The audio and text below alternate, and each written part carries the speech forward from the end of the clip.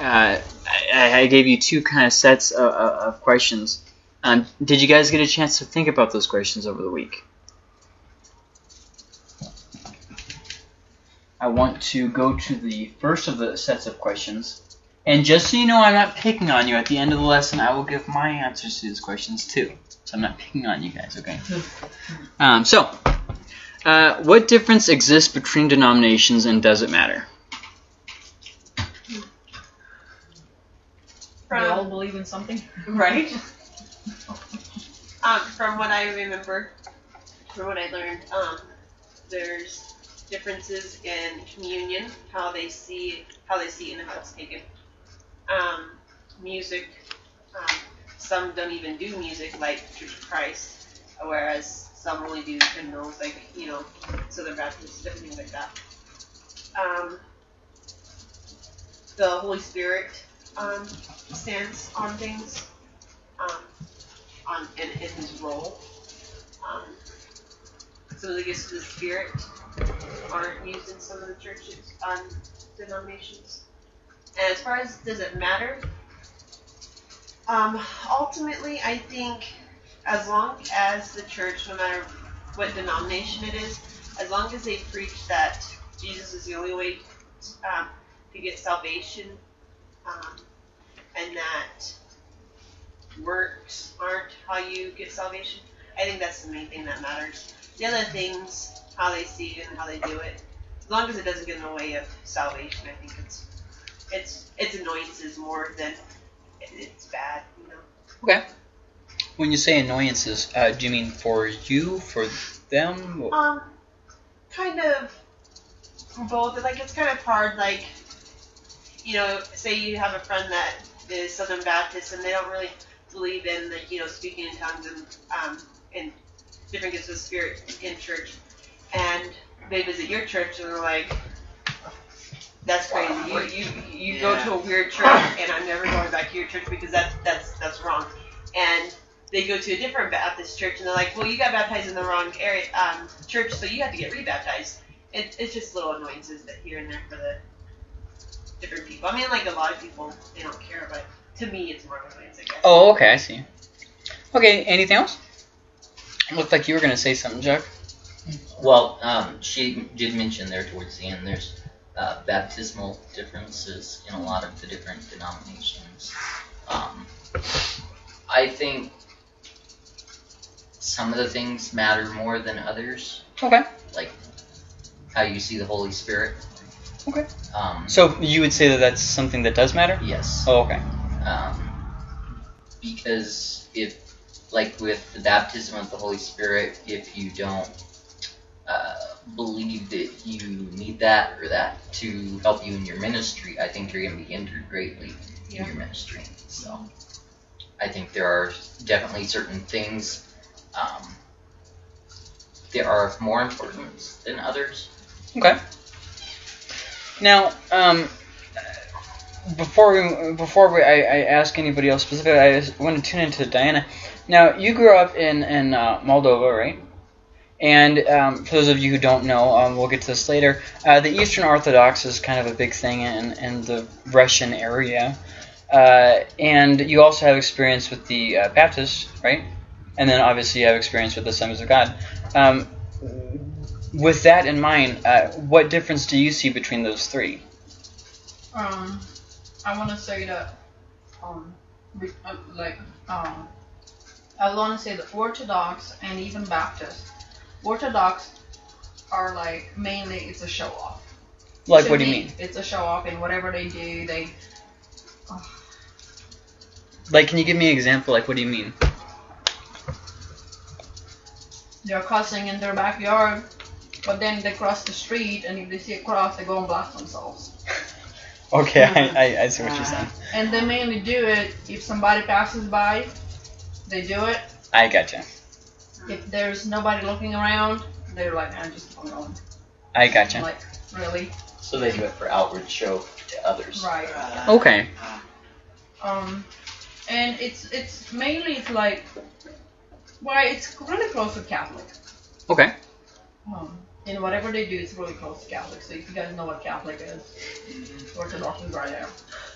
Baptist, to me, it seemed like it's a dead stone. Okay. In the church I grew up in. In my brother's church, I've noticed like they're using the Holy Spirit more, even though they don't use the speaking in tongues. Mm-hmm. They think it's weird, which, I thought at first too. But they're trying to better themselves between each other. Okay. They're like trying to outrun each other. In church is more of a show. Like, to me, I go to my brother's church and their sermons are great. But the people if you watch people, they're just doing whatever they want to do. They just like, I'm like, are you even listening? Singing, it's like they're going through the motion. Oh, okay. Now he's singing, now is this, now is that, now is that. And goodbye, everybody leaves. And I'm like, I don't know, it's just been so strange, just like, can I not go, Well, all the things you mentioned, it must have been hard to go from that to, this, which is worlds apart, I think. Well, when I started going to Pentecostal, it was different because I was curious. Mm-hmm. I'm like, oh, look at that. Of course, the speaking in tongues is like, I've never heard of what in the world is that? Yeah. But now, looking back to what I went through, at that moment seemed normal. It's like, well, this is how things run, and this is how it's supposed to be. So I didn't think of anything different. I didn't know any better, so I just did what everybody else was doing. Now looking back, I'm like, wow, what a waste of time. Are you recording that? Oh, well, anyway, If you'd like to send her a letter, Right. addresses. And I feel bad for the people that they're going through the same thing I went through and they Yeah. don't know it.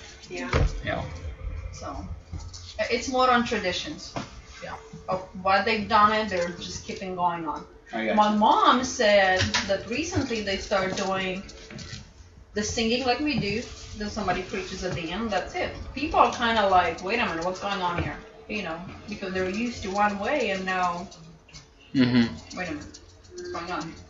So, and there's a lot of traditions. So how you dress, what you wear, your makeup, and stuff like that. Anybody else, what difference exists between denominations and does it matter? Honestly, I think depending on the denomination, what type of dress is allowed. Okay. Because I know more with Southern Baptists, it's more formal. But then there's others that are like, okay, as long as you're appropriate, it's okay. Rather than always being, dresses and suits.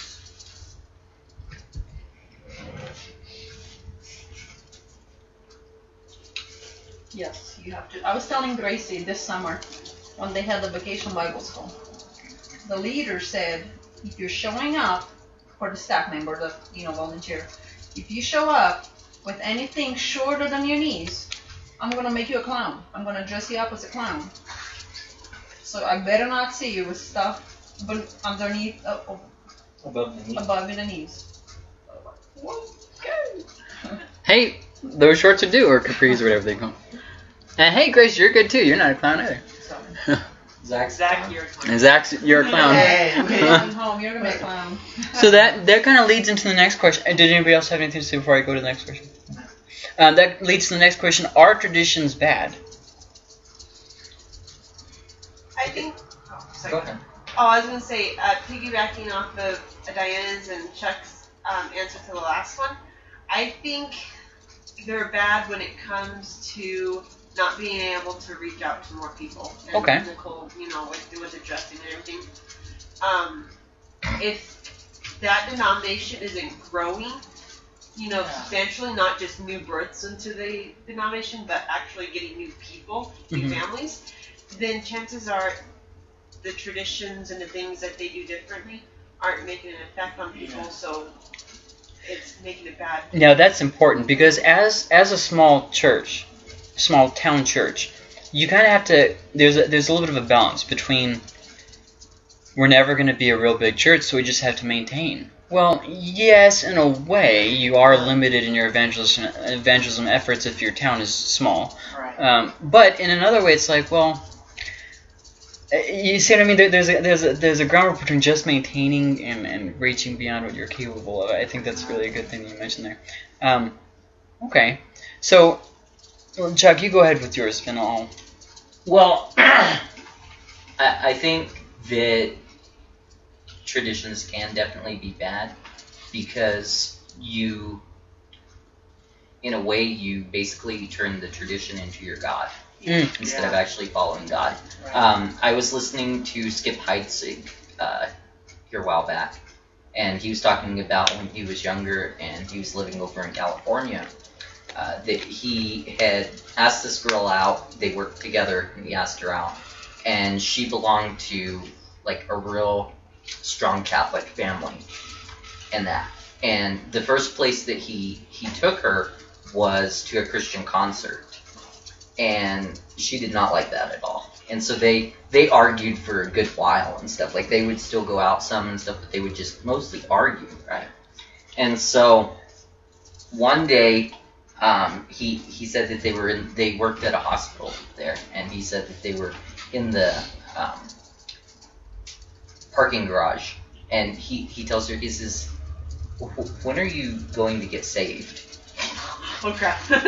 And he said that she actually started crying, and she's like, "Actually, I need to get saved." Because she had been just hanging on to her family's religious traditions all her life, and she didn't actually know who Jesus was. And so she got saved, and her dad was not happy. Like, she went back home, and he had given her a Bible and stuff, you know, and her dad, like, one day he went to go pick her up, and her dad was like, "Skip, we need to talk." Okay. And things did not bode well, you know. And I think traditions can be bad because you get so focused on the tradition that you lose your actual relationship with God. You lose your focus. Yeah. But see, I want to say this, that when I grew up as a Baptist, I didn't know there were traditions. Yeah. You know what I mean? You don't know that this, to you, it's like, this is how it is. In a Baptist, if you want to grow as Baptist, this is how it is. It's not like, oh, we're going to wear this or we're going to do that.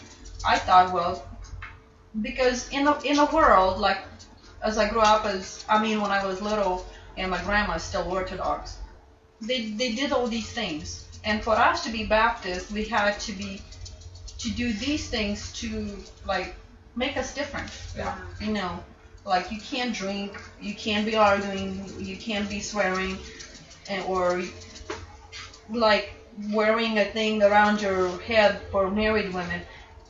Like, now I look, it's a tradition. But at that time, it was like identifying somebody that, oh yeah, if she wears that, that means she's married. Right. You know. Yeah. So, like, when I grew up, it's like, well, I didn't think of it as a tradition, but it's a not separation, like Distinction. Yeah, between world and Yeah. you know, us Christians. So I don't know. I We're kinda in, look at it both ways, you know. yeah. So good and bad. If you're in it, you don't know it's a tradition. Mm-hmm. If you're out of it already, then you look back and like, oh yeah, that was a tradition. You know. Yeah. The funny thing is, Nicole, the church atmosphere that I grew up in, you know, a lot of us wouldn't be allowed in. Yeah. Yeah. You know, you're wearing pants and you got short hair, you'd be out. Gotta have a piercing. Oh, yeah, and you have a piercing, and your hair has been dyed. You wouldn't be out on. You wouldn't be allowed in like a couple. Gracie, you've got pants on. Your hair's too short. You see what I mean? Like, all the women here are wearing pants. Like, the atmosphere that I grew up in, like, you know, and that was, like Diana was saying, that was hard to look past. Yeah. When you start understanding, wow, there's a lot of stuff that we try and push on people that's actually, you know, nothing to do with anything. Well, you know, like, we started out in Assembly of God, and then we went to Nazarene. We went there for a few years. Mostly just dead. Really, really, really dead. And then we actually did some Baptist, a little bit of Baptist on that. And so you see the differences. And like I had a friend who was apostolic Pentecostal, could only wear the suits. You're only saved if you speak in tongues. Wow.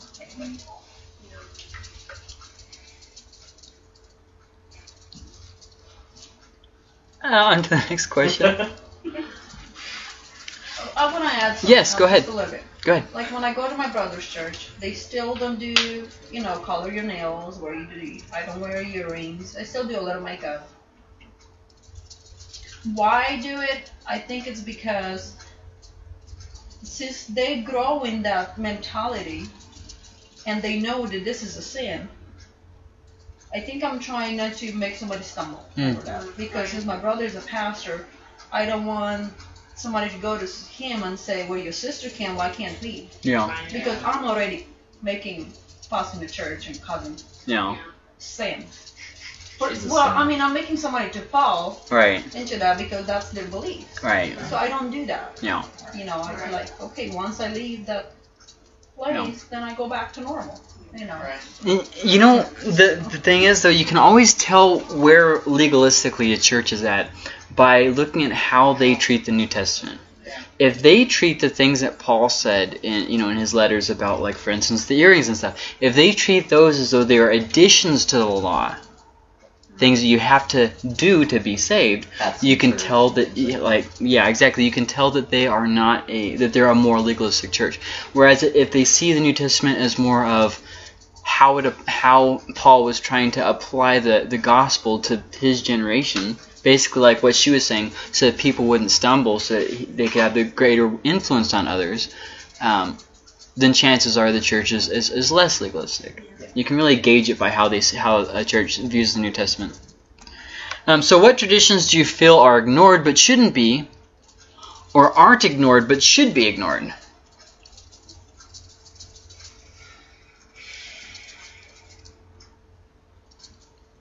This can be in our church, it can be in another church, it can be in Christianity in general.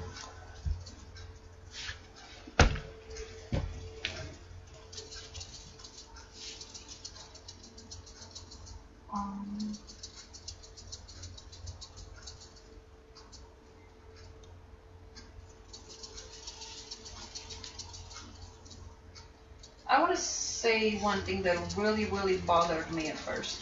Okay. Which I think has to do with different churches, how they run it. Communion. Like, when I grew up, a communion was only allowed to take the person that's been saved, baptized, and also they know what communion means. Because if you take it just not knowing that somebody walks from the street and take it, to me, we've been raised, that's a sin. Because you don't know what you're doing, first of all, and the pastor should announce, this is what it means, and this is what it represents, and all this stuff. Mm-hmm. So if you don't know what you're doing, abstain yourself from it, So when I came here, and everybody's taking, I'm like, wait a minute. They don't know what they're taking, and it's a sin, and I had a hard time dealing with it, And I still kind of like, to this day, I don't know which one is right, because if you ask somebody, even in the Bible, Jesus only did the communion with his disciples. They're all saved, they're all baptized. Mm-hmm. But he didn't say who is to partake to it. Why did we separate that from who should take, and why our church says that everybody can take? That's a tradition to me that it's ignored and it shouldn't be. Okay. Or I don't know. Okay. Good. Anybody else or anything else? Another thing would probably be infant baptisms. Okay. In my eyes, I see it as more of a personal choice, not something that can be forced on me. So you feel like that should stop? Okay. One thing I really had a hard time was when coming to this church was them baptizing 7, 8-year-olds just because they wanted to get into the baptism, and I really had a hard time with that because for one, they don't really know what they're doing, and then two, it just didn't seem right to me. But you know, after it was explained, you know, just I don't know. I guess I'm okay with it now after Pastor explained it to me. But it just I really had a hard time with that. And then same with them, like you know, the kids taking communion. If they don't know what they're doing, it kind of seems almost blasphemy to me, almost. You know. Okay. One thing I'll mention on the baptism, I was baptized at a fairly young age. I don't remember exactly how old I was when I was baptized. But looking back, I wished I would have waited until I understood it better. Yeah, I was like 12 and I still didn't really understand it. I want to say I was 6. Because I kind of feel like I was kind of pushed into it. Yeah.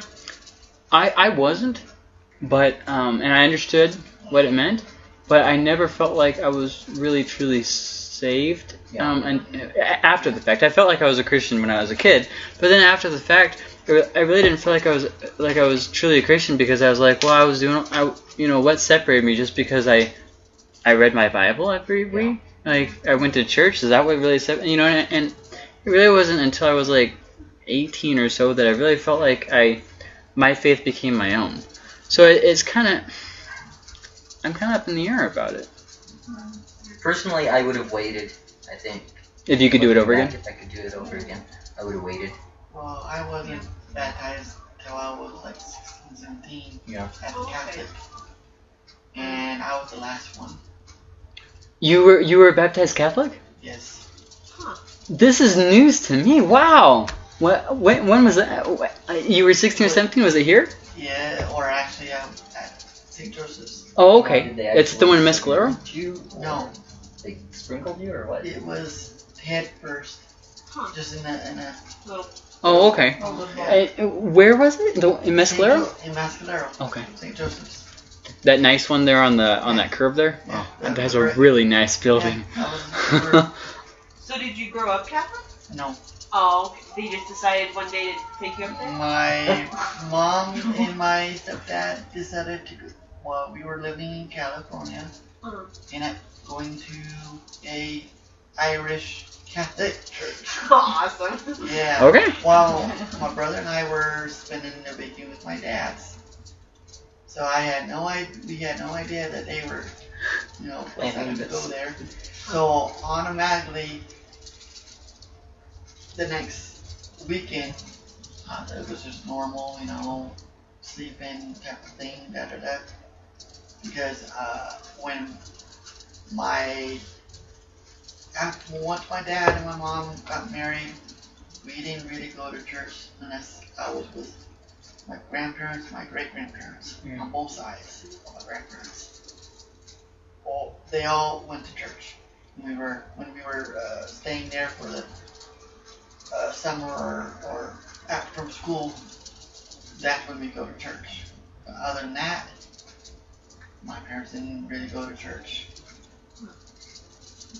My dad was kind of forced to be in the church.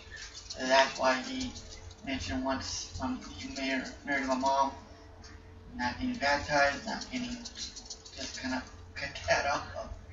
So I grew up not going to church all these years. And then all of a sudden, at 14, and then all of a sudden going to church, I'm like, what the heck? That was a culture shock. Yeah, it was. I was just standing, doing all the traditions. Yeah. But I have no idea what I mean. So what denominations do you have experience with? You have Baptist, you have Assemblies of God, what else?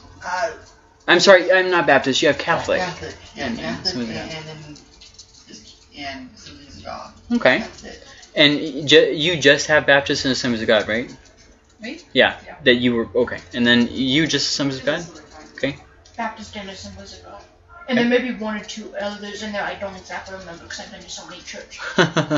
So you have experience with, let's see, Nazarene, Assemblies of God. Nazarene, Baptist, Southern Baptist. Methodist, right? Methodist, a little bit. Non-denominational. Potter's House. Whatever that is. Yeah, I've been there once. Actually, the only one I've never been to really is Catholic. Really? Surprising. Oh. Growing up in a Catholic community, yeah, I've never been. Okay. And then also I've been to the Jewish Oh yeah, the Jewish big Messianic church. Jew. Yeah. In Alamogordo? No, here. There's one here? Right here. Lupe. Oh, the Jehovah's Witnesses. Jehovah, yes. Oh, Jehovah's Witness. Okay. Here. I mean, he said. I thought we were talking about a Jewish place. I was like, "There's Jews around here." One in Alamo. Yeah, I knew. That's how I was saying. No, I meant I How'd you like that, friend? It was weird. Very, very weird. Well, I gotta push it on because it's already 7:20. The question. And I do want to say this. A lot of the things I'm not going to get too much into going real deep because when we were talking about the cults, we looked at a lot of doctrine then. Okay, and so I've had to really limit this, and so a lot of the stuff's going to be very, very drive-by. Okay. When I'm going to mention, first thing I'm going to mention is kind of like the history of Christianity real briefly so you can kind of get a bigger picture. But this is actually a real good place to start if you're interested. It's by Justo Gonzalez. He's actually one of the main authorities on church history. Okay, so if you're interested, it's a 2-volume set. If you'd like to look at that, you can. I'll put them right here if you'd like to look at them. I very much so recommend them. It's a little bit... He doesn't use small words, so it's not like... There's another book I have by Shelley. I forget his first name, but something Shelley. I think it's called Church History Simplified, or I actually got it from you. Oh, History of Christianity. No, it was Church History in Simple English or something like that. Anyways, if you like that... No, it's a thick one. I have it on the back. If you'd like, I can look that up for you. But so this is the basic idea, okay?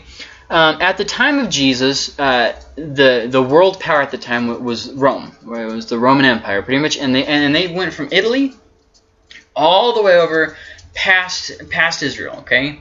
So they had this huge section, and I'll show you on a map here. In fact, I'll just go to it right here. Boop. You can kind of see over here. Where is it? There it is. Okay.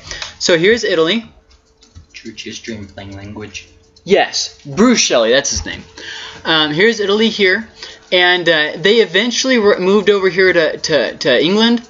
I'm sorry, over here to England. Don't know why I went over there. Over here to England, but they never really got the whole thing. In fact, one of the emperors, Hadrian, built a wall and kind of had this is my mark, and that's... In fact, I think it's still there, Hadrian's Wall in England. I think it's still a thing. But anyways, and then here's Israel over here, and it just kind of went over here, but then they kind of hit a brick wall, okay? Now, this map obviously has a lot of stuff in it, so just don't overlook the main thing that we're saying here, okay? Anyways... Jesus died, sometime in the early 30s, somewhere, and what happened was pretty much it wasn't too long after he dies that the Pentecost happens in the Book of Acts, and 3,000 people get saved in one day. Now that's actually kind of a big deal because a lot of the Jews from around the Roman Empire were in Jerusalem for that celebration, and so as they left, they took Christianity to their different cities, and that's probably how the Church of Rome got started. Afterwards, Peter ended up there, and Paul ended up there, and they both ended up dying there. But that's how it kind of spread to Rome. And then, it just kind of kept doing its thing like that. But the persecution got pretty intense after, hundreds AD. What the church started doing is they started giving answers to what people were coming against them with, and this is where we get the church fathers. I can't think of any of them right now, but he wrote that. I can't remember them right now, but the church fathers like Augustine, Clement, Origen. All of them, the ones that you hear about, them, this is when they happened, from the hundreds to about the 300 somewhere. And the persecution got more and more intense until finally they actually thought that they were in the time of the Great Tribulation, like the book of Revelation talks about. It got so intense. And then finally, out of nowhere, an emperor named Constantine, which you probably know him, long story short, made the church kind of imperialized. It became synonymous with the Roman Empire. Christianity was one with being Roman. And so that they kept growing and whatnot, but eventually what happened is there developed a kind of rift between the western side of the empire and the eastern side of the empire. And, over in the east, they'd start making their own choices without clearing with the west, and the west would kind of do the same, and they just kind of started getting further and further apart. Until finally, in 1045, there was what's called the East-West Schism. Okay? Basically what that means is that the Western Church separated itself from the Eastern Church. Right. Now, the Eastern Church didn't have much of anywhere to go because of the spread of Islam to the south and to the east. So where do you think they went? North to Russia. And this eventually became the Eastern Orthodox Church, which is why it's so prevalent in places like Moldova, is because of that. Remember, Protestantism wasn't a thing yet. That was until the 1500s. So it was just, it was called the Catholic Church. Catholic is a term that means general, the broad church. Okay, so if you're a Christian, you were Catholic. It was one and the same. But with the schism, obviously there were different sects of Christianity and different things like that, and different heresies that they were combating. But by and large, the church was one thing until the East-West Schism. But it had been building up for a while. This is just the official date. Okay. Meanwhile, the West eventually became, long story short, once again, this is way oversimplified, but eventually became the Roman Catholic Church that we know today. Catholic. Once again, these are way oversimplified. For instance, the Eastern Church, the Eastern Orthodox, is actually a family of 4 different related churches, which then have their own denominations and have their own sects of those denominations, and then just like Catholicism has its own branch offs and stuff like that. So there's this whole big complicated thing that I'm trying to make really simple, and it's just not that simple. So anyways, long story short, the two branches of Christianity continue to develop, continue to combat heresy in their own way because they have their own isolated problems, until finally in the 1500s, a guy named Martin Luther decides that things are just too off and he can't handle it anymore, so he posts his 95 Thesis on the door, and that's where the Reformation started. As many people have noted, there was nothing special about Martin Luther. He just came at the right time. It was waiting to happen. If it wasn't him, it would have been someone else within a decade. Like, it was just building for too much. There was too much dissatisfaction, too much corruption, chaos, absolutely. And so this is where the Protestant churches came from. Protestant would be churches like Baptists, Methodists. Those are all considered Protestant churches, okay? So more broadly, you can see it as the Catholic Church and the Protestant Church. Because Eastern Orthodox, I actually said, is kind of similar to Roman Catholic. And the thing is they see themselves as miles apart, that they can never be rectified. And the truth is they really aren't that far off. But it's whatever. But, okay, so in simplest of terms, we can make it 2 different organisms, Catholic and Protestant, okay? But once again, this is way simplified, because Methodist is technically Protestant, and technically so is Assemblies of God. But they're a lot different. Technically, Baptist is a lot different than us, but we're still Protestant. So I mean, it's kind of not so easy, but I'm trying to make it easier, okay? And then, long story short, there's the idea of further revelations. For instance, Catholicism, the Pope has what's called infallibility. Basically, if a Pope is recognized by the Church, and not all popes of the history of Roman Catholicism are recognized as legitimate, there are some that are disputed, but if they are seen as some of the correct line, they believe that first off the power was handed down to them from Peter, which obviously then they would say that the Church of Rome was started by Peter, because it's very important to establish Peter as the root of everything for Catholic tradition. And so anyways, what that means is everything that a Pope says is basically he can override Scripture, basically. So there is that. And then also there's the further revelations that a lot of people claim. Jehovah's Witnesses claim a special further revelation. Mormonism claims a special revelation. And technically they're considered part of Christianity in the broadest sense. Even though we know them as cults, they are considered Christianity. Okay, because they have the same elements. They have the God, Jesus, that kind of stuff. The same elements, just, obviously Well, I don't want to get off topic here, Right. but so let's continue in. And then further revelations and spiritual encounters, like for instance, the Assemblies of God was started about 100 years ago at a revival called the Azusa Street Revival in California or something like that. Long story short, then here's the Assemblies of God. We aren't that old of a denomination, so there's that. And then there's different opinions. The Assemblies of God was formed from people who came from all kinds of different backgrounds, and so Baptists and Methodists and all these different things. And as they formed this new thing, there's a lot of different opinions and then a lot of different speculation, and so it just kind of all got hodgepodge together. So the got split in two until finally the empire got split in two. Until finally the western end of the empire, this area over here, eventually fell. And the Pope was still, that stuff was still, the Western Church was still there. The empire fell, though. And so what happened is it became a bunch of different warring kingdoms, like you probably know France and England and that kind of stuff. See what I mean? Where they became warring kingdoms, but the Pope was still there. So as a result, the Pope got a lot of power. It even became the point where the Pope crowned Charlemagne, the new emperor, to revive the empire, even though technically the Eastern Empire still existed. See what I mean? Right. And the Pope's got a lot of say-so in who became king and what wars should happen. In fact, the King James Bible, translated in 1611, was actually a king's attempt to earn good graces with the religious aspect of things, so that he could get away with what he wanted to do. And so to make the church happy, he had the King James translation translated. So that brings us to the question: why are there so many denominations? What happened here? Like, how did we go from one church, we're all either Christian or not Christian, to then being the church imperialized, to then being now there's just all kinds of different stuff going on. And I do want to mention that when the church became part of the Roman Empire, they became imperialized. Right. This was when monks started, the monastic communities. Because what people did is, some people said, you know what, there are people who left the faith back when we were in times of tribulation before we were imperialized, and they shouldn't be allowed to come back. Because they left when the going was hard, they shouldn't be allowed back. There were some pastors who were ostracized because they gave up the scripture. They had their scriptures, and in order to save their congregation, they had to give it up to the Roman authorities. And because they did that, their congregations then said, "You have sinned because you've destroyed what God gave us." So even though the pastors did it to save their congregations, they were held as sinners.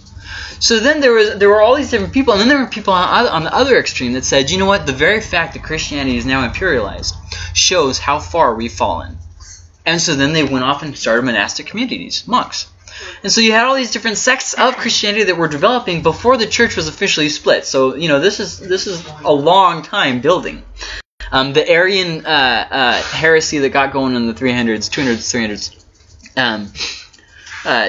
that's another thing of hey, Jesus wasn't really fully human and fully God, all these different things.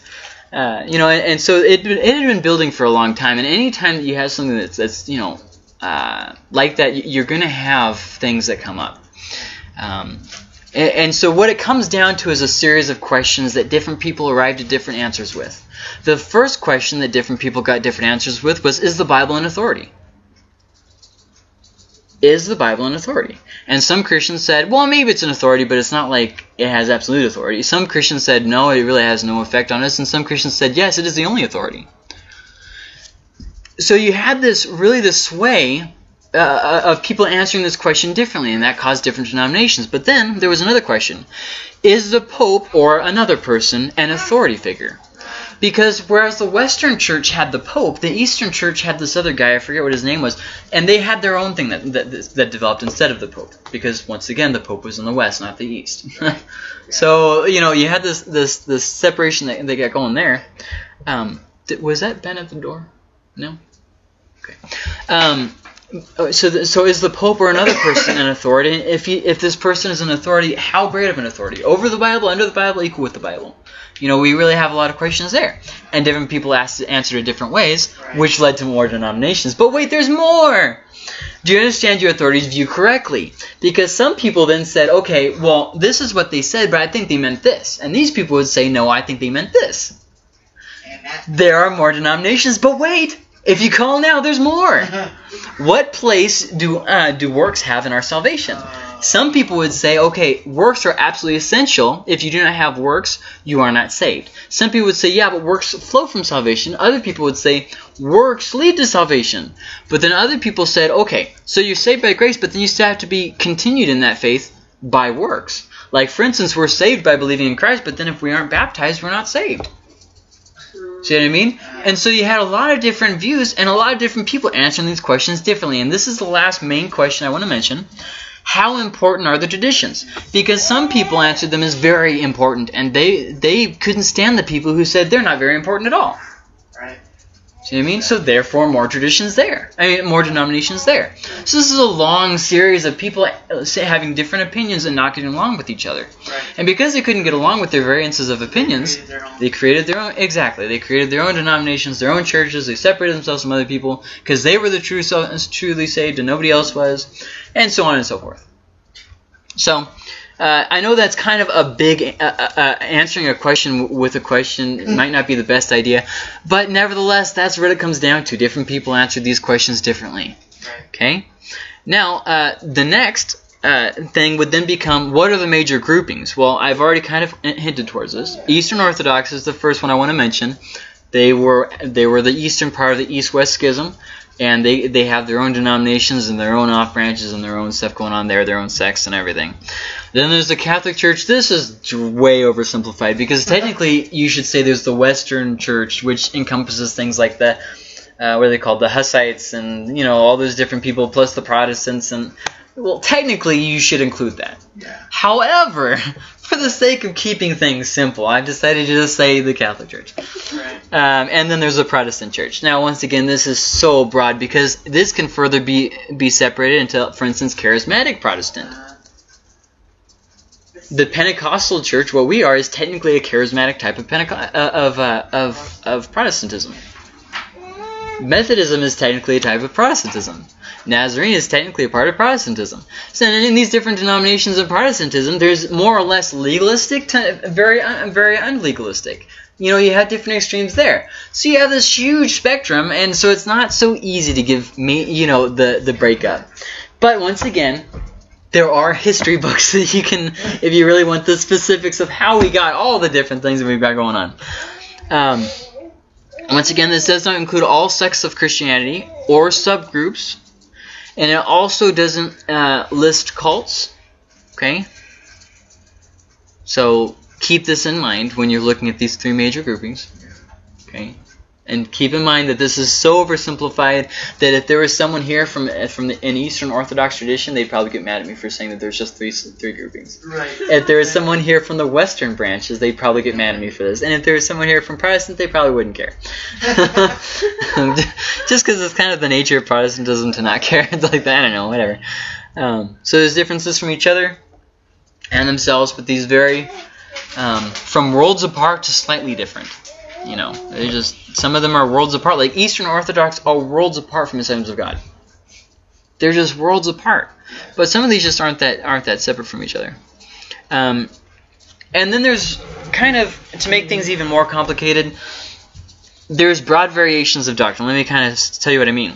Do they all believe in the same God? So broadly, yes. Yes. Okay? But views about that one God may vary. Okay?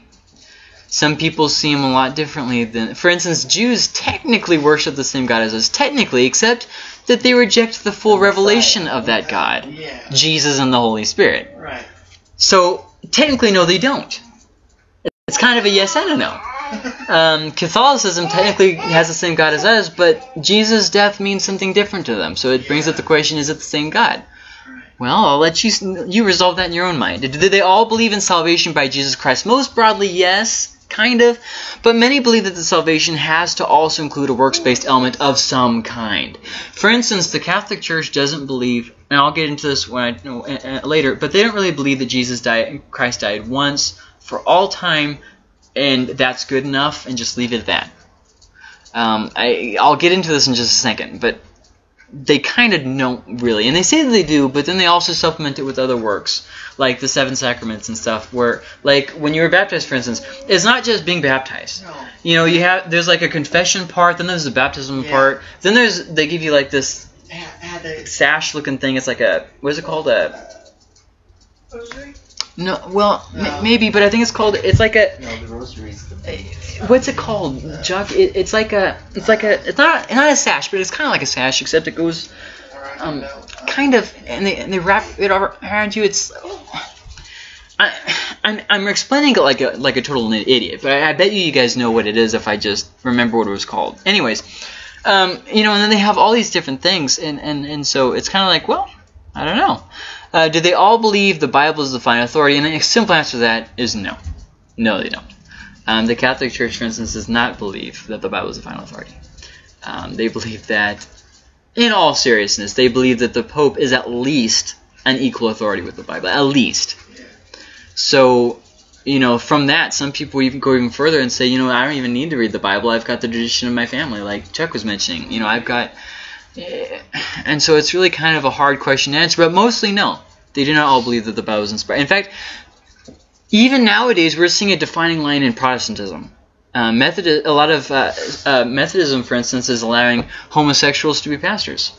And I'm not talking about people struggling with homosexuals. I mean people who have homosexual partners, and them and their partner are leading a church. See what I mean? I believe that was the Methodist Church. Don't quote me on that, guys. It might have been. Was it? Yeah. Yeah. Well, anyways, and there are other denominations that are doing that as well. And so it's like, well, is the Bible the final authority? Well, yes and no. If you take it clear, black and white, then no. If you allow for a lot of gray room, then maybe. Right. So. Scapular? What? Scapular? No, that's not what I was going to say. It's like the fourth rite of the 7 sacraments. It's like the fourth, not rite, the fourth sacrament, or something like that. It's like a ribbon, like. Yeah, kind of like a ribbon. It looks like it has these little tufts on it. Cincture? C-I-N-C-T-U-R-E. I thought it was something with a C. Well, it doesn't matter. I'm sure we'll find out later. But then here's the thing: our doctrines that we have as Assemblies of God are also often contested. The first one, the rapture. This is oftentimes argued against because the word rapture never appears in the Bible. But here's the thing, though: a lot of words don't appear in the Bible. We give words to an idea that we see in the Bible. Does that make sense? Yeah. For instance, the Bible shows a Trinity, but the word Trinity doesn't ever appear in the Bible. We have created the word Trinity, tri-unity, three-oneness, to show the character of God, because the Bible didn't give us a clear definition, Right. It just showed us the example. It didn't say, by the way, you guys are going to call this a Trinity, and this is what that means. It's like a 4-leaf clover, or it's like a banana, or it's like an egg. No, the Bible never says that. You know what I mean? It just leaves this big gap in our understanding of, you're not getting any further clarification. Yeah. Is Jesus God? Yes. Is there only one God? Yes. Is God the Father God? Yes. Those aren't two different gods. No, there's one God. But then there's this other guy, the Holy Spirit, too. And he's not a separate God? No. One God. Okay. You see what I mean? It doesn't ever explain it. You can give theories and stuff on how you understand it, like the thing with the egg. But all those analogies fall short because each of those parts of the egg would have to be the entire egg. Right. See what I mean? So, obviously, the gifts of the Holy Spirit, this is something that's, even in Protestant traditions, that this is something that's kind of, maybe it was once upon a time, but not so much now. Speaking in tongues, a lot of people believe that speaking in tongues only has to be in a known language, and that the person who spoke is the only person who can give an interpretation. So there are a lot of differences on that, too. Baptism and communion. Can you give these things to people who are not members of your church? Can you do these things to people who have not openly proclaimed that they're Christian in front of you? Like Diana was saying. Yeah. How do we know that these people coming off the streets taking communion, how do we know that they are saved? Right. See what I mean? That brings up a whole set of questions. Should membership depend on these things? See what I mean? There's a lot of different Christians, and guess what? Depending on the different opinions that people have had, more denominations have been started. So obviously this is something that somebody felt was so important that they left their church for, obviously, and started another denomination. So obviously these aren't just simple questions to gloss over. Israel's place in the future. Some people would say they have no place in the future. They've completely lost it. Other people would say, well, God originally intended to save them, but then because of their hardness of heart, they just lost their own place. Other people would say, yes, they are still essential. Other people would say, we are included in Israel, etc., etc., etc.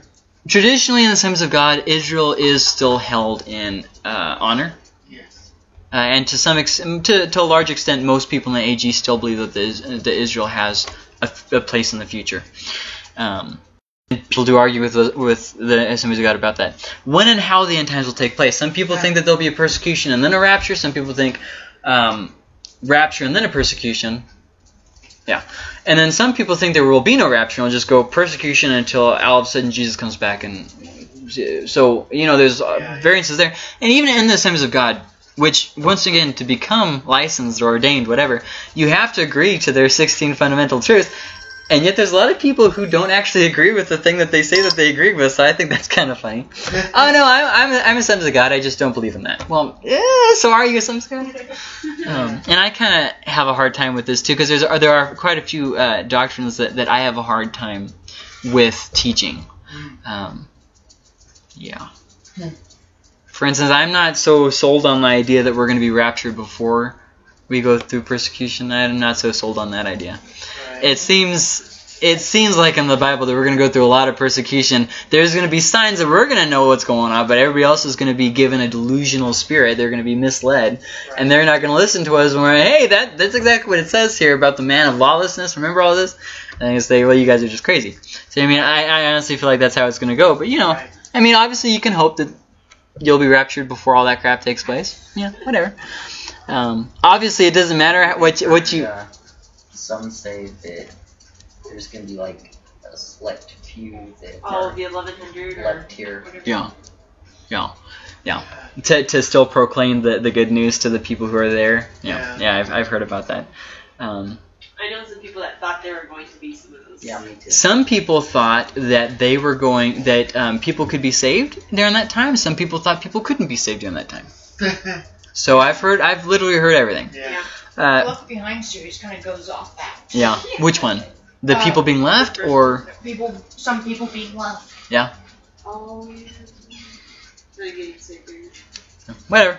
I forgot what I was going to say. So my thinking on it honestly is it's going to happen how it's going to happen. That's what I was going to say. We don't have much say. I remember. Right? Yeah, that's what I was going to say. You can hope and think whatever you hope and think, but in the end, it's going to happen how it's going to happen. It's like, Hey, like, Jesus, I noticed that you left me here and you took everybody else. Not cool. I was talking to the youth last Wednesday, and I told him, that I thought Jesus could come back in my lifetime, and their eyes just get big, and they're like, no, we got stuff to do, we want to get married.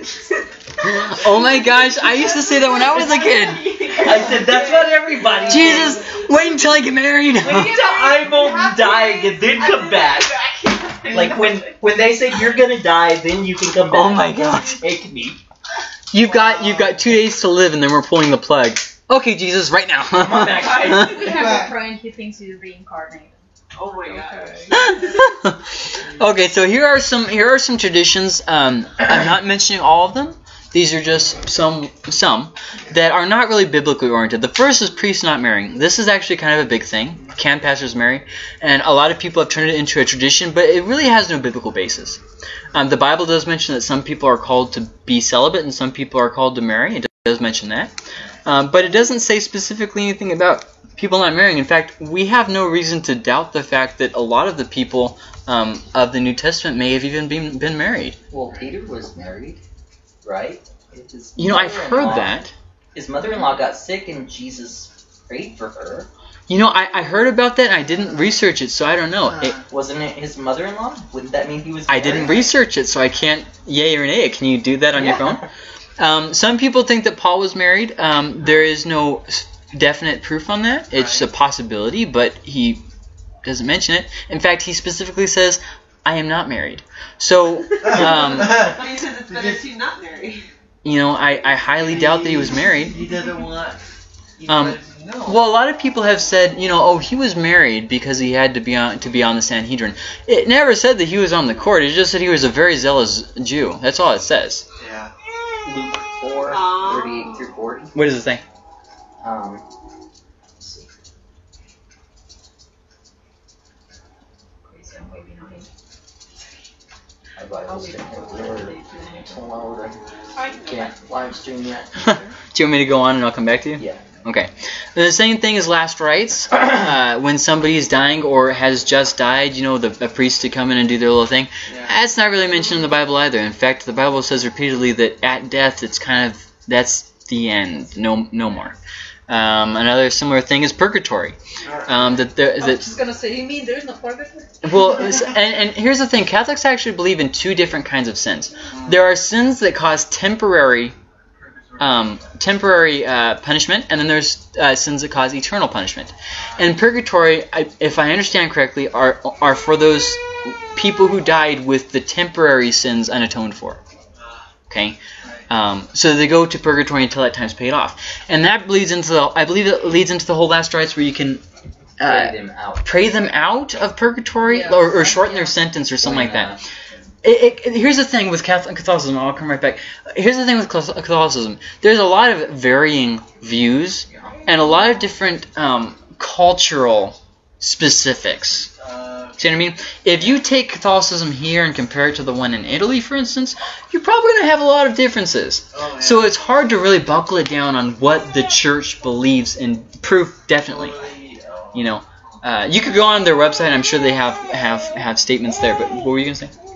When Mom's brother was killed when they were kids, their classmates and stuff wanted to pray them out of purgatory. Yeah, how'd that go? It didn't go over so well. Yeah, your mom doesn't seem like she liked that. Yeah. Anyway, in Luke 4, 38 and 39, it does say his mother-in-law. Well, there you go. So he was married. The first pope was married. So some people would then say, okay, that was before Jesus. Okay. So, you know, that doesn't count. But doesn't it, though? I think if that was a doctrine, I think they would have mentioned it in the Bible. Okay. Stigmato. No, this... Guys, this is cray-cray. Okay? This is where you mark yourselves, like wound yourself. Oh, yeah. With it's like a symbol of what Christ did. In fact, there was someone, you know, wounding themselves here and here, for instance. You know, and they leave scars and stuff like that. I didn't really understand the idea behind a stigmato. You're not required to get stigmato, but you can as a sign of like dedication or a sign of zeal for God, or I forget, something like that. But then it gets weirder, guys. They also have something called the cilice, and this is something that you wear that makes it very uncomfortable. It's something you do like when you're fasting, for instance. It just makes you uncomfortable. It doesn't hurt you, and you're not required to wear it. But it does cause you great. It's like if I understand correctly, it's like it's like these little metal ring things that you wear, and it just causes it where you can't really get comfortable. It's just you know. They also have this thing called you use it for what's called self-flagellation. It's like a little wooden thing with these whips on it, and you hit yourself with it as a means of fasting and showing your penitence, repenting. Yes. To show that you're grieved and also to prevent you from further sin. You know, kind of like, I guess, spanking yourself. You think of it kind of like that if you want to. A lot of different things there. Then there's the idea of indulgences. Now, these are actually still practiced. The thing is that at the time of Martin Luther, why this was such a dividing line for him was because they were charging and they were making profit off of it. Okay? And they still do indulgences, but here's the thing that people don't understand about indulgences. That doesn't mean you can go out and sin however you want. There are limitations to the things that you can do. Okay. Once again, you can't do the eternal sins. I believe, if I understand correctly, you can't do the eternal sins. You can only do the temporary things, and it's only for certain things at certain times. So it's like the purge? Kind of, but on a smaller scale, yes. I'm still not supporting it, but I didn't know before that it was a limited thing. I thought it was kind of like a get out of jail free card. I'm going to go murder somebody, so I'm going to pay for indulgence. Amish allow the kids to go out for the the Ramstein? yeah. Kind of. Like there was a festival a little while back. The Pope actually allowed for an indulgence for that day. So, anyways,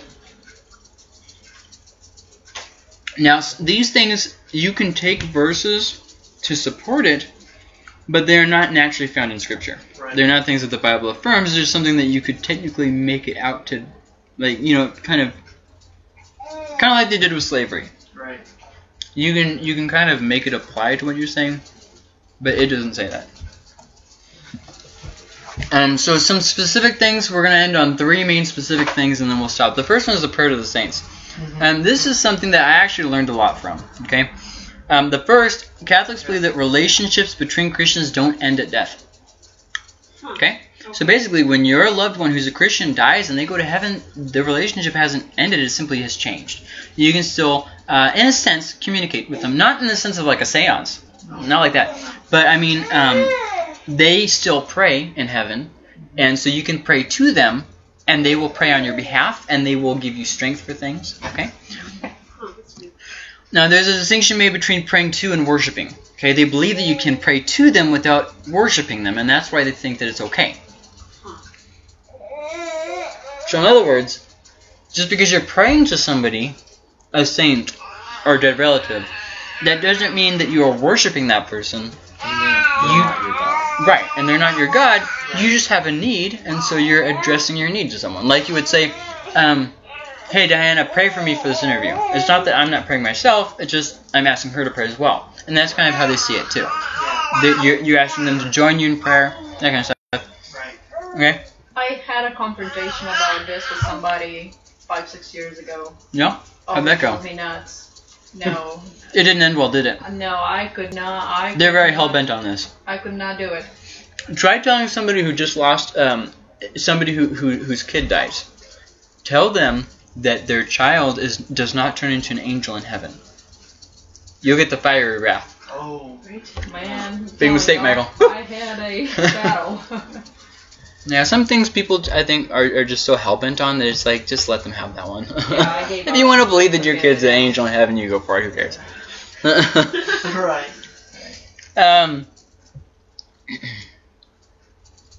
Okay.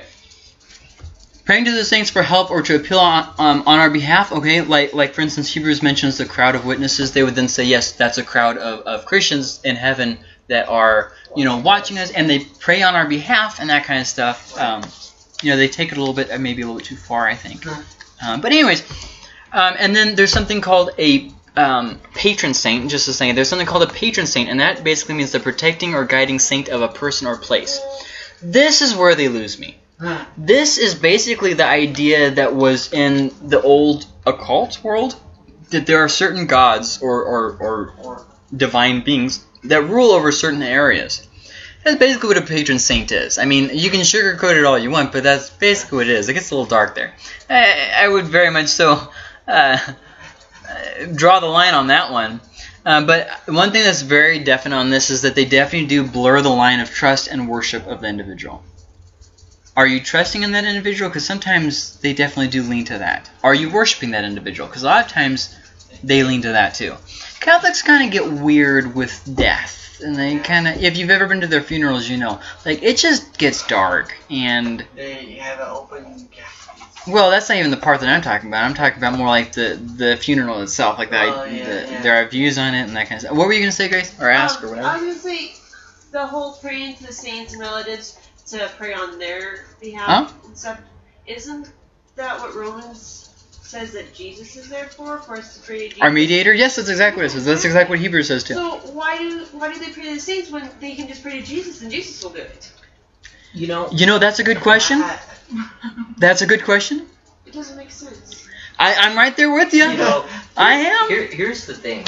Like, I heard this. It wasn't in a Catholic church. And I didn't win for weeks. I was getting so frustrated. Yeah, I remember when she was in this argument because she came to worship and she's like, and he was my best friend at that time. Yeah.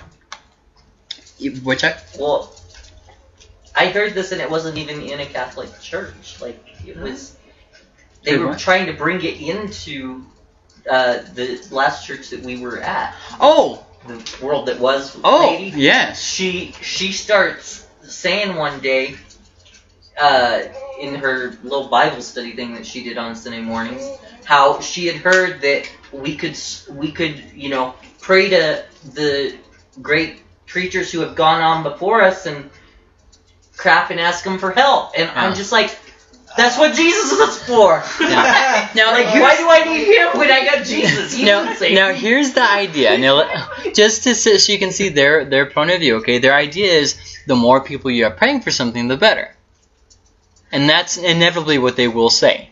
Yeah. Well, you don't just pray everything for yourself, do you? You join with your church, don't you? It's like, well, yes, and I see what they're saying.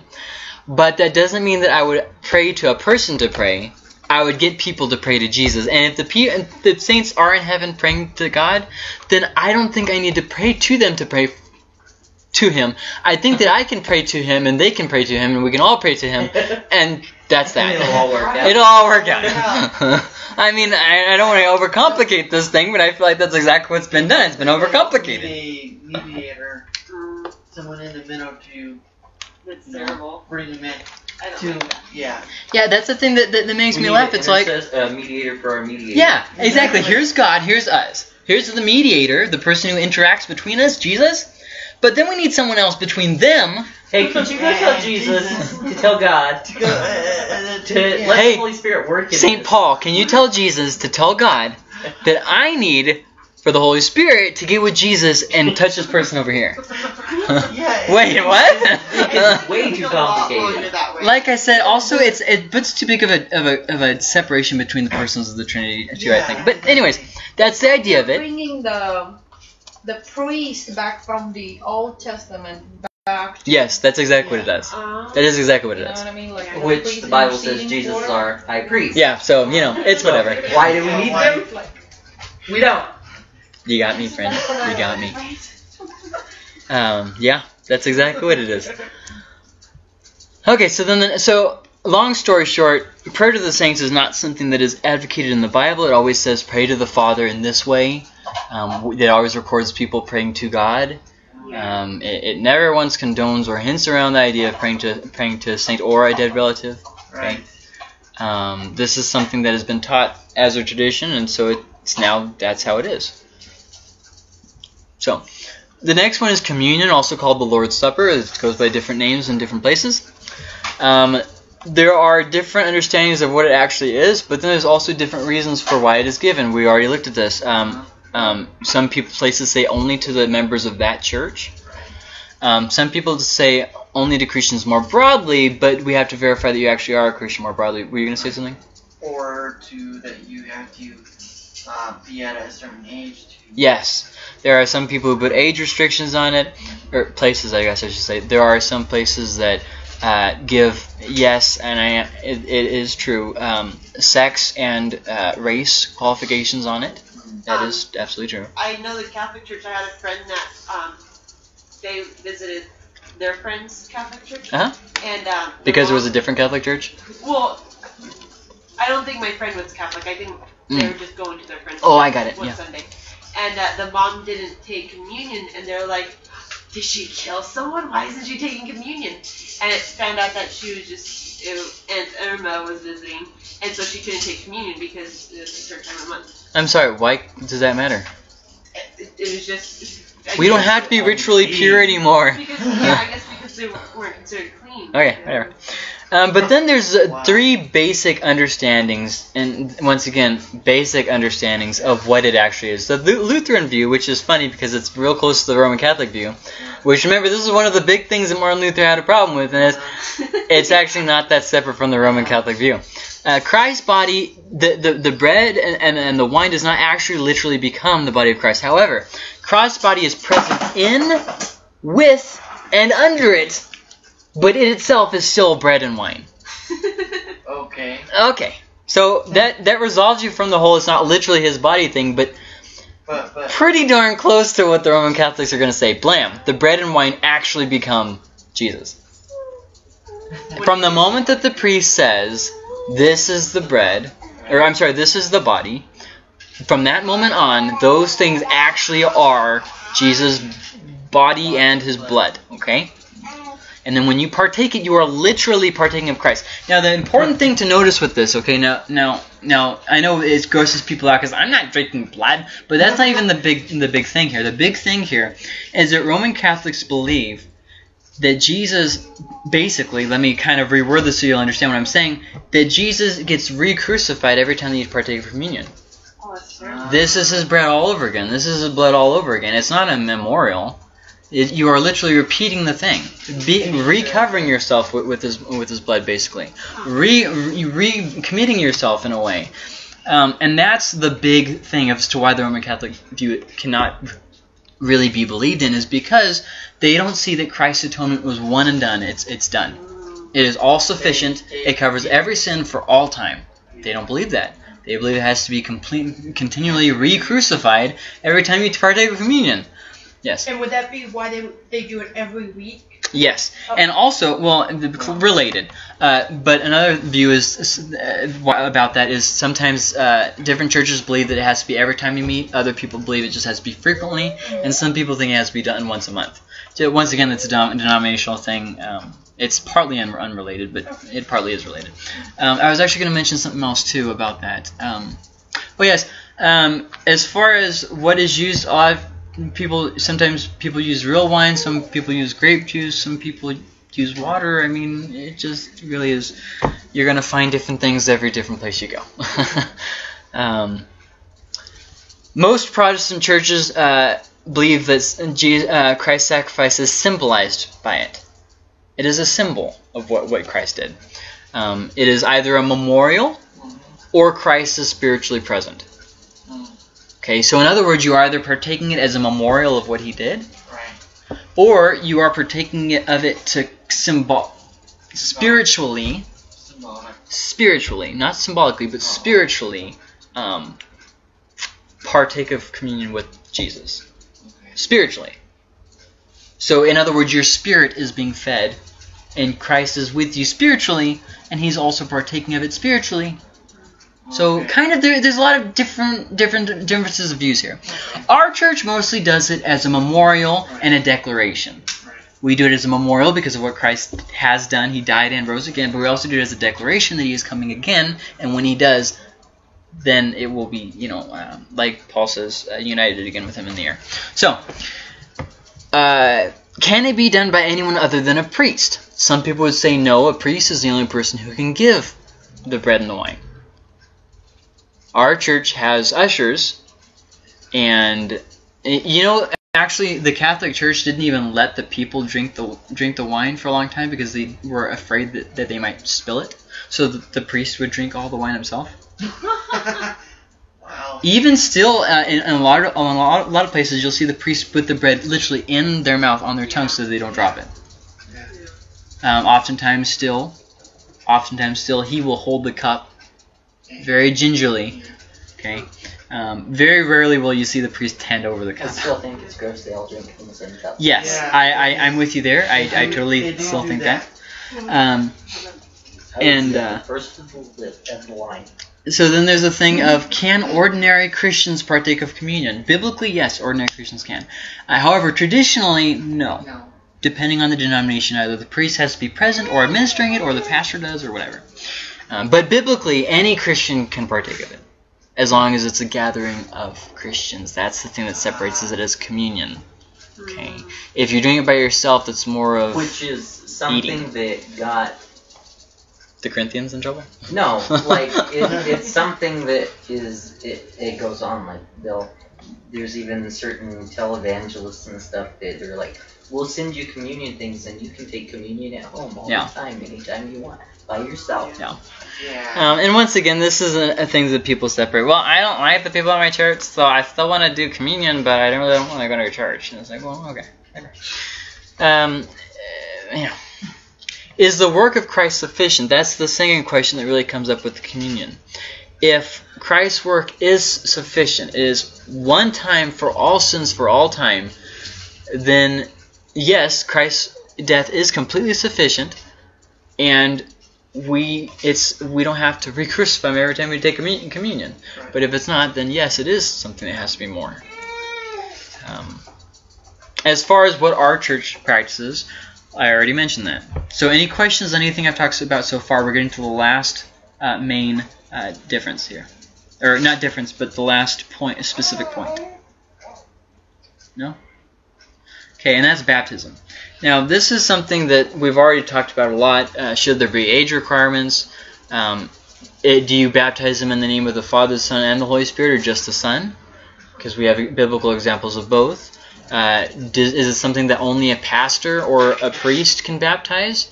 Does the person have to be fully submerged under the water, or can they be sprinkled, or can they just be dipped, or what?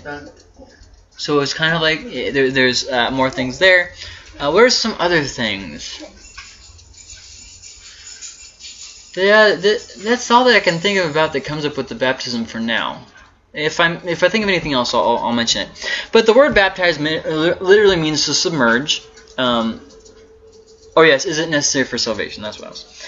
It literally means to submerge, and this is how it is used not just in the Bible but also in other literature of the time.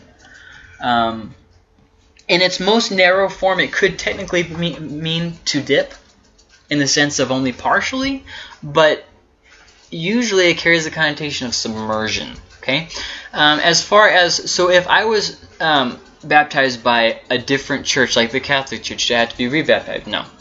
If you were baptized by whoever, as a public declaration of your faith in Jesus Christ, you do not have to be rebaptized by anybody.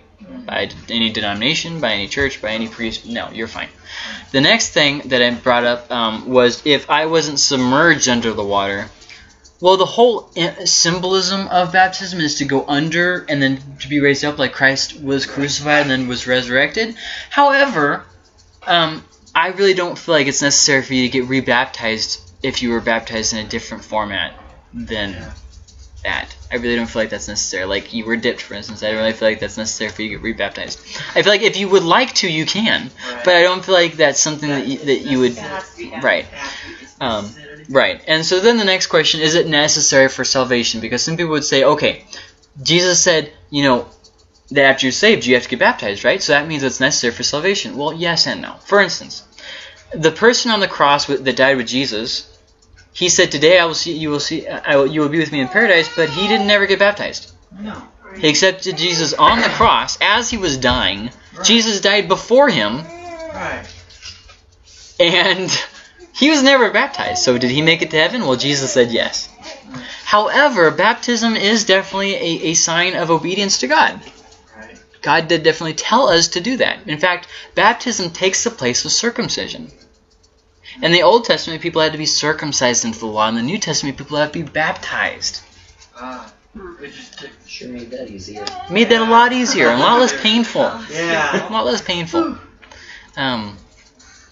So that's something to think about, okay? It is a public declaration of death and resurrection with Christ. That's why the symbolism of going down and up. That's the whole symbolism there. A lot of times people make it into a thing of more. And some people have attributed it to the idea of death, dying, and being raised. And, it's kind of like a whole different meaning.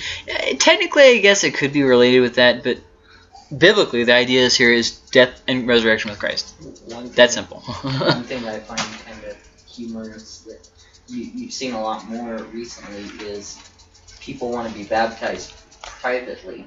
Yeah. And it's like you want a private, public declaration of your faith. I always think that that's funny. Now, here's the only exception I see for that. Okay, I know one person who's been baptized twice publicly. And this time they want to do it as more of an intimate setting because they've done it before. They just feel like they kept messing up and stuff. For that, I would say that's fine. Yeah, okay. It has personal and symbolic meaning for you. That's fine. You know what I mean? Right. But ultimately, I would say, you probably shouldn't be baptized until you're ready to be publicly baptized, because that's actually the idea of it, a public declaration. So, the next thing here, who can do it and how is it done? Any Christian can baptize any other Christian. Any Christian can baptize any other Christian. It doesn't have to be a priest, it doesn't have to be a pastor, it doesn't have to be a specially anointed person. Any Christian can baptize any other Christian. That's simple. We are all, it's called the priesthood of believers. In other words, we are all God's priests. We're all his people. There's not one of us that's above and beyond another place. However, there are certain people that God has called for positions, like a pastor, for instance, and Paul does clarify that. That doesn't make them more or less saved. That just means that God appointed them as over, like a shepherd over sheep, basically. But I don't really want to get too much into that. And how is it done? It should be done by baptizing, by putting them in, ducking them into the water, if at all possible. Once again, though, if you have to settle for other things, or if it's already been done another way, that's fine. The Jehovah's, they do the feet, right? The washing feet. Is that what they call the baptism? Who? Or that's the communion. Jehovah's Witness. I think that they have. I don't know at this time. I used to know all kinds of stuff, but I really wasn't. I was more paying attention to the actual Christian denominations. Yeah, and then as far as, is it in the name of the Father, Son, and the Holy Spirit, or is it just in the name of Jesus? It can be either, because baptizing someone in the name of Jesus is all inclusive of the work that was done there. See what I mean? Basically, baptizing somebody in the name of the Father, the Son, and the Holy Spirit is an expansion of baptizing someone in the name of Jesus. See what I mean? Yeah. So it really doesn't matter on that, because the Bible does show us examples of both. Baby dedication versus baby baptism. Now, baptism is a public declaration of your faith. And so as a result, you can't really baptize someone who hasn't accepted Jesus. And so then it says, well, okay, but what about your child before they are the age where they can accept for themselves? You let God handle God's business, and you handle your business. However, the Bible does say a lot of things about you covering those in your household by your authority. In other words, it mentions, with an unbelieving spouse, how your relationship with Christ gives them grace. Not that it saves them, but that your household will not be. In other words, let's say, for instance, your husband is not saved and he doesn't tithe. So God will not withhold punishment from you, because your faith in God will cover his disobedience to God. Does that make sense? Yeah. So even though your husband will not allow you to tithe, God will still cover you and still bless you in light of your... Because you're obeying your authority, who is your spouse. A husband's authority is his wife, and a wife's authority is her husband. Yeah. Then there's this whole other thing too, because the Bible specifically says that the husband is actually directly under Jesus in the hierarchy. Right. It says that Jesus is the head of the husband, which means that your husband is under a greater judgment from God. Let's just put it like that. So I don't want to get into that. We'll do it some other time. As far as baby dedication, there's nothing necessarily inherently wrong with that. You're just... you are charging the church to do their best to be a good example. You're charging yourself, and you are dedicating, like Hannah did with Samuel, your child to the Lord, that whatever he wants with your child. If he wants to take the child early and it dies as a baby, that's his choice. If he wants to give them, not give them, but if he wants them to die of cancer at some point, that's his choice. All that you're doing is publicly declaring what God already knows. It's his child, not yours. See what I mean? It was like that the whole way. You're just publicly declaring it. But as far as a baby baptism, we really don't have much biblical warrant for that. I haven't seen it in the Bible, so... Yeah, we don't have biblical basis for that. I don't know where they got this from. It's basically, well, like I said, it's an idea where they're like, okay, well... Yeah, but see, like Orthodox, Catholics, whatever, they have their own Bible. I don't know what kind of Bible they have, but maybe it's written in their Bible. Well, no, not really. It's more of the tradition of the different popes and that kind of stuff, because they had this question: what happens when our child dies before they're able to accept Jesus? Well, so we have to baptize them in hopes that they will be saved, and if they die before they can choose for themselves, well, then they'll be in heaven. See what I mean? So they answered that question differently, so that way they could have peace at their child's death. Because remember, before the modern era, it wasn't that uncommon to have a lot of your children die. Yeah. It was actually very common. In fact, in a lot of places, besides in America, it is still common for a lot of your children to die. So, that's baptism. Any questions on that? One time when I was working at the call center, there was this girl there, and she was a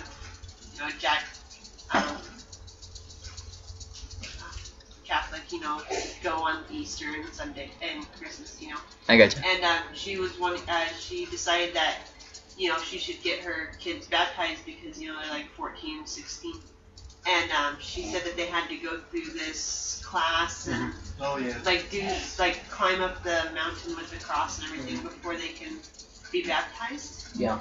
They had to climb up a mountain? Yeah, the cross mountain over there. They make them do that here. Okay. Part of their kneel down each catechism time and stuff. Okay, whatever. That's something. So that's the thing, you have to take Catechism. catechism before you have to be able to be baptized. You're telling the story on this one?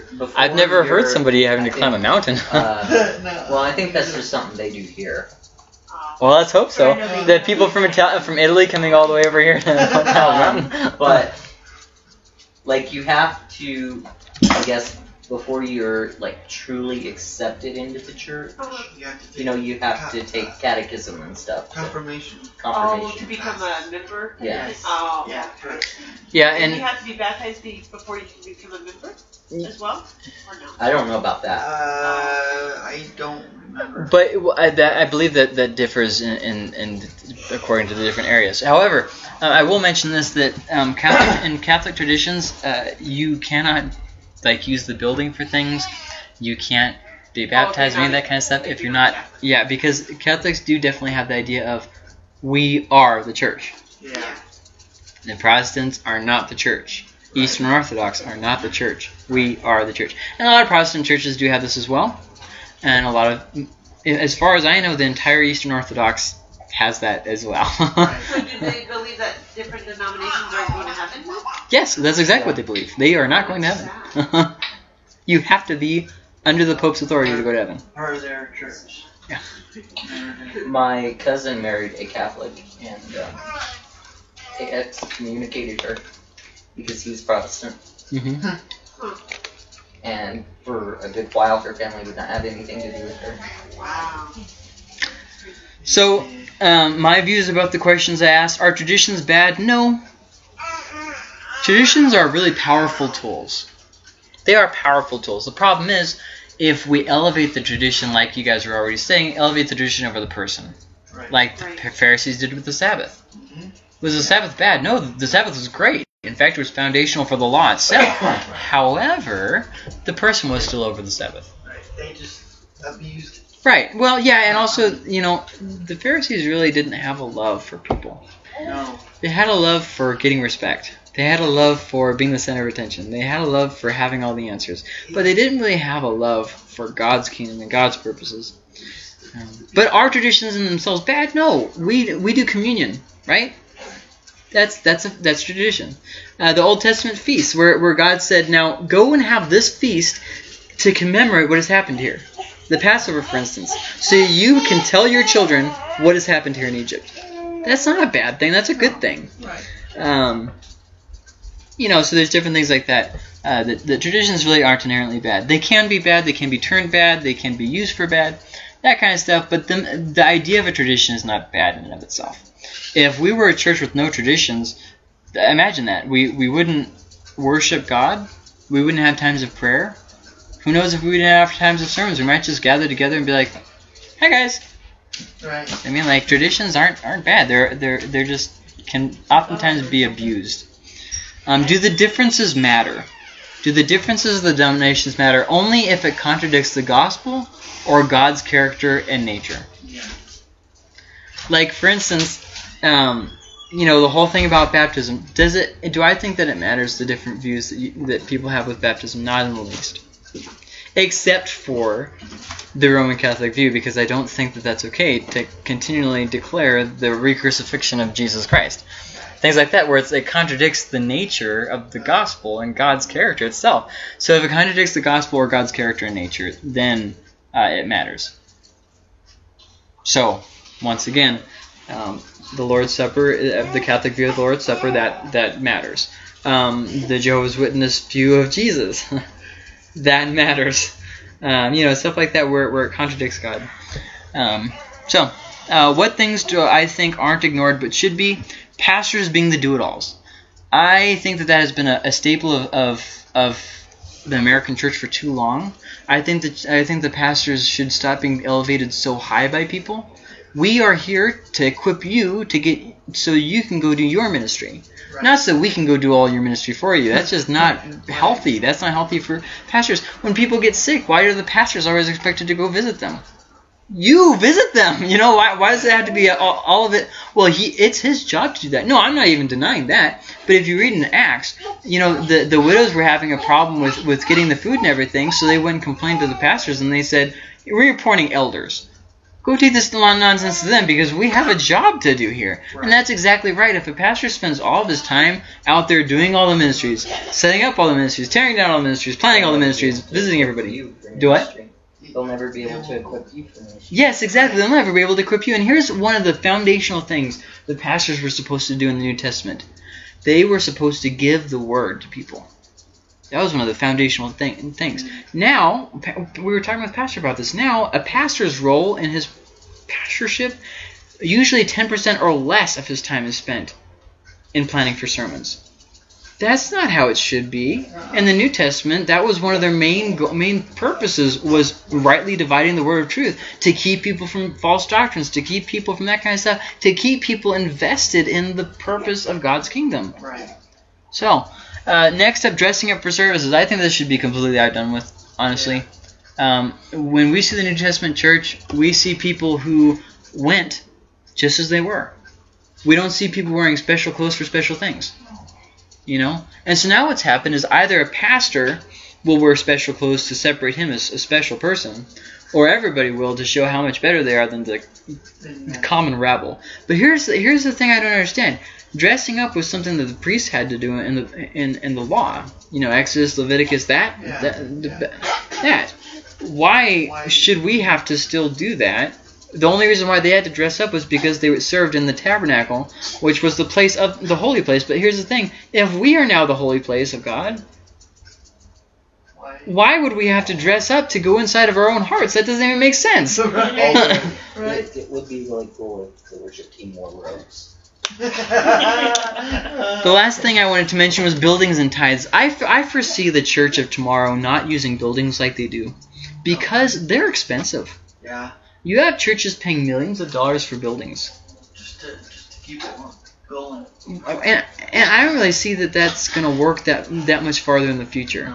No. I think in the future people are going to be using churches as places. They'll be gathering in places to worship. Right. Gathering people's homes or gathering, in the country. Like in China where they don't have buildings that they can worship in, they go up into the hill country and worship there. See what I mean? Yeah. And so that's one thing that I would like to see change is people's adoring a building. I think that needs to change. And then tithes. I think we need to get away from the idea of a tithe. Because this is what we do. We say, okay, I gave my 10%, now leave me alone, God. I think that needs to change. And I think the New Testament shows that changes. I think it shows more of God owns all of it. Do everything in your ability to enhance and further God's kingdom. Right. That's the model of the New Testament. Read again and again in Acts. It doesn't say, then they gave their tithes. It said, and then they gave all who were able as much as they could. Read in the book of Exodus when they were giving the supplies for the tabernacle.